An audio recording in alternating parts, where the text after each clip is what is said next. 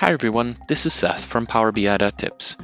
I'm excited to show you our latest layout in this series called The Bend. I'll explain how this one's a little bit different as I open up the zip package with the latest layout. If you've ever used our other layouts before, you know that we've gone to a really detailed level by adding different example datasets and visuals. Those layouts allow you to just enter your data and get immediate value without having to do much visual work. But today we're introducing a different type of layout. This layout won't include all the broken visuals, but it will still include navigation to each of the different pages using bookmarks. And also our new layout frame where we bring down the slicer pane. So let's take a look at what I'm talking about with this new set. You'll notice that the color theme of this layout is really similar to our sunset layout, but we're also releasing this layout in two other colors as well, which I'll show you in just a moment. So if you're familiar with our other layouts, you'll notice right off the bat that this one's a little bit different. We're showing you a template page with the particular icons that we're using that you can reuse throughout the report as you build your own report. We're also showing you the color theme that we've automatically applied to this file, and you're more than welcome to switch that theme out if you'd like to, just by removing it from the themes area up here. So let's look at the report page 2, which is our main page of the report. You'll notice that we have the three icons, which are for home, which just brings us back to this page. We have our slicers icon, which opens up the slicers pane where you can put in all of your slicers. The drop downs work really well in here.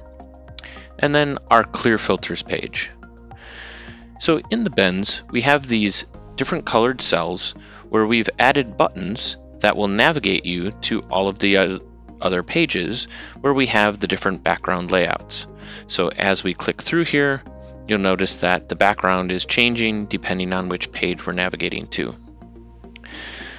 We see this swoop, or the bend, being used for different card visuals, KPIs, or maybe even just specifying the particular page that you want the end user to navigate to if this is the main page that you want to work with.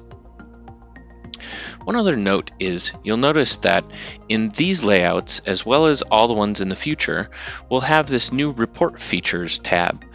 And this Report Features tab is really for the end user to understand any of the reporting visualization interactions that they might encounter throughout your report.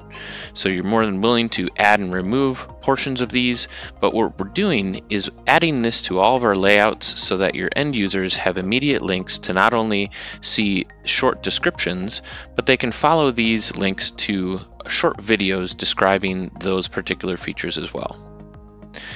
So this was the colors layout. Let's take a look at some of the other ones that we're putting out. This one we're calling the blue gradient, which has a little bit more of a serious or sophisticated theme in where we wanted to put something out that you could easily put into, a business setting versus some of our other layouts where they're more for fun or some of your personal reporting. This layout has the same navigation with all of the buttons that go to the same different pages. So this layout is exactly like the colors, just with a different color theme.